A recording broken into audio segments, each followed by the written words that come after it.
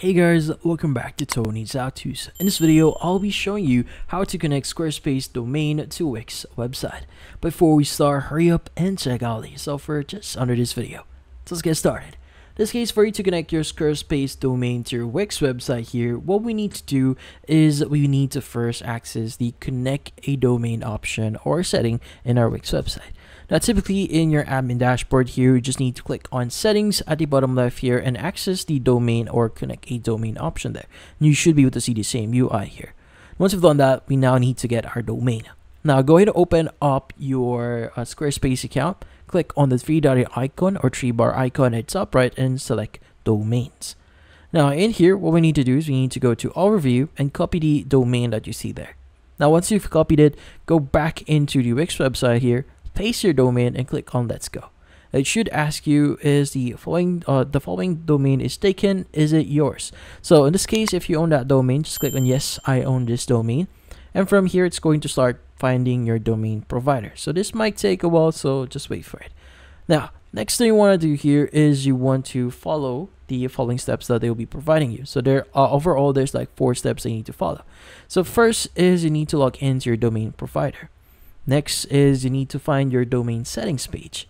And next is you need to find your name servers. Now, the first 2 steps here, we've already done that because we already are in the settings page of our account. So meaning you won't have to worry about it. So just go back into your account for your in this case your Squarespace domain section. So you want to go to the left panel here, you want to go to DNS and click on domains name servers, which is what we are looking for. Now, in this case, once you're in here, what we need to do is we need to go back into our Wix here, and the final step here is we just need to replace the actual name servers.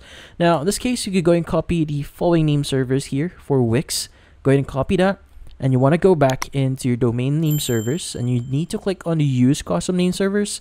And once you click on it, just enter the name servers that we just previously saw. Now, once you've entered those 2 name servers, 1 and 2 we saw before, just click on save. Now, it's going to start verifying the connection itself. It might take a while here, but it should notify you that the connection has been established. Now, your website or your domain will be usable after 48 hours. So there's a thing we call DNS propagation. So your website will not be immediately be available across the internet. So meaning it will not be able, people will not be able to immediately access it. You need to wait for 48 hours. They will also notify you or email you if your domain has been successfully connected. So it's a waiting game from here on. But in this case, that's about it. So, if you found this video helpful, hit the like and subscribe button and watch our next video.